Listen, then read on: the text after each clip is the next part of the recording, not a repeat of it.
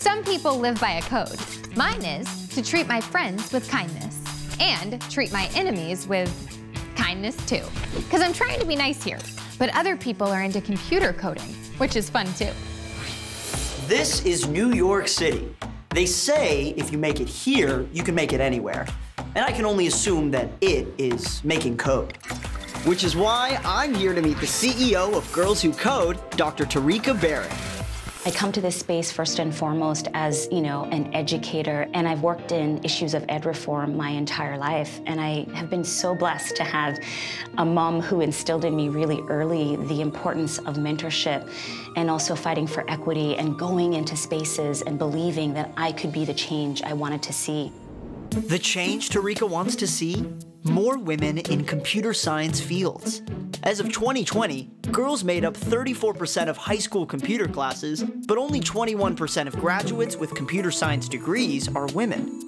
What is the absolute dream, the pinnacle for Girls Who Code? What's your best case scenario? Okay, our best case scenario is always world domination. Okay. And in terms of what that looks like, it means that our girls are leading the way in tech. It means that we're not looking at a 26% representation of women in the tech workforce. We're not seeing tiny numbers, especially for our Black and brown young women. In fact, our goal is gender parity. One industry Tarika hopes to bring this equality to is the video game development space. We know that right now, most of these game developers are men. And if you think about it, the images of women in games, right? They're unrealistic. Tell me, do you think anyone is going to fight off zombies and, wearing a crop top? That's what we're dealing with when we think about the games that we have. So Tarika's team spent months coding a platform that would put the power back in young women's hands. And to show me how it works, Tarika introduces me to a program graduate, Aisha. So Aisha, how did you get into the world of computer science? Did you always know you wanted to code? I think initially I was put off going into computer science, not seeing the role models to project my career onto. I felt that initially going into my computer science classes, there really wasn't a lot of women there. But when I went outside of that class, I saw the women walking around on my campus. So I knew that there was a community at my school of young women and non-binary people who might be interested in coding.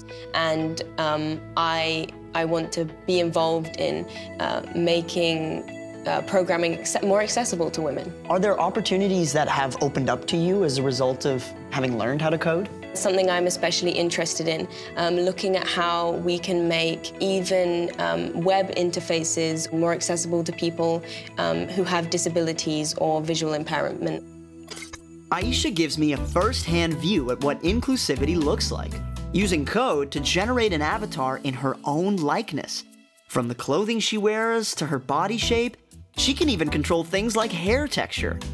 What I found really interesting was the different skin types. You really don't see things like vitiligo on other video game characters.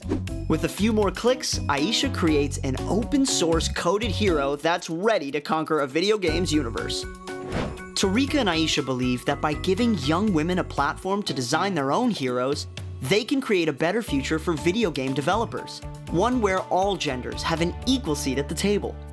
I think I had kind of disregarded coding for me just because I thought I was doesn't suit my skill set. But looking at this now, it might not be too late for me. It's never too late to learn how to code. Well, thank you so much to you both for teaching me about everything you do here at Girls Who Code. And thank you especially for giving me my new favorite nickname, Edgy Angel. I love it.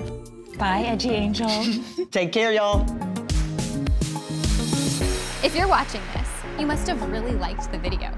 Make sure you follow and subscribe, and check out these other videos that are even better. No, really. I've seen this one over 100 times.